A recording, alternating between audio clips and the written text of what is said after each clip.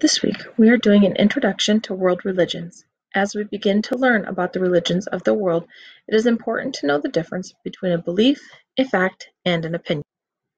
A fact is a statement or idea that can be proven true. For example, Mercury is the planet closest to the Sun. George Washington was the first president of the United States. The statements above are facts because they can be proven true by observation or by consulting a reliable source such as an encyclopedia. An opinion is a statement or idea that expresses how a person feels about something.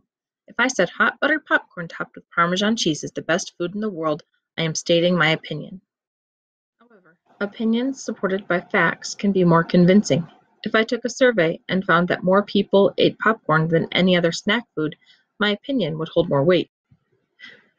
A belief is an idea or conviction that someone accepts as commonly true or real. For example, many people believe that walking under a ladder is bad luck.